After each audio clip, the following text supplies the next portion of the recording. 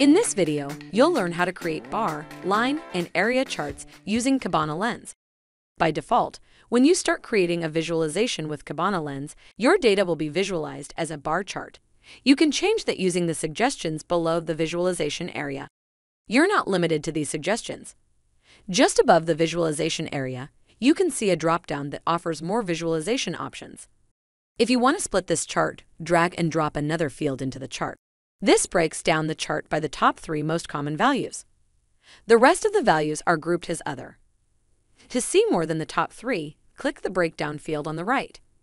You can tweak visual options using the Visual Options button in the Editor toolbar above the visualization area. Here, you can choose to make lines curved, how to deal with missing values, and change the fill opacity. The Legend button next to it can be used to control whether the legend should be shown or hidden. You can also use it to position the legend in the chart. You can configure the axes using the next 3 buttons. Custom bounds enable you to have the same scale across multiple panels on a dashboard or show subtle changes over time.